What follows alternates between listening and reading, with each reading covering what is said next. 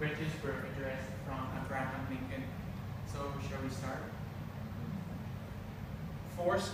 7 years ago, our Father brought forth on this continent a new nation, so conceived and so dedicated to the proposition that all men are created equal. Now we are engaged in a great civil war, testing whether that nation or any nation, so conceived and so dedicated, can long endure. We are met on this great battlefield of that war.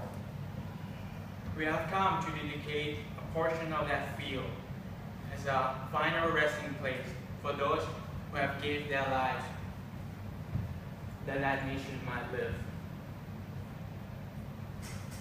It is altogether fitting and proper that we should do this. But in a larger sense, we cannot dedicate, we cannot consecrate, we cannot hallow this ground. The brave men, living and dead, who struggle here, has consecrated it far above our poor power to end or detract. The world will later note, no longer remember what we say here, but they will not forget what they did here.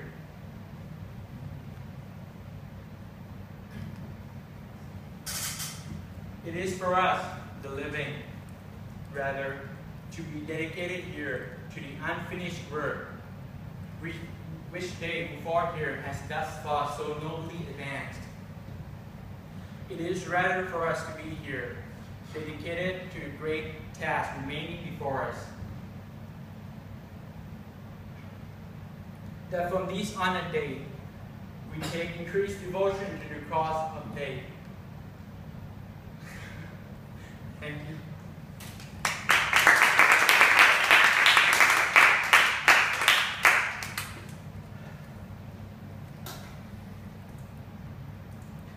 In March. And Ben, can you keep the time?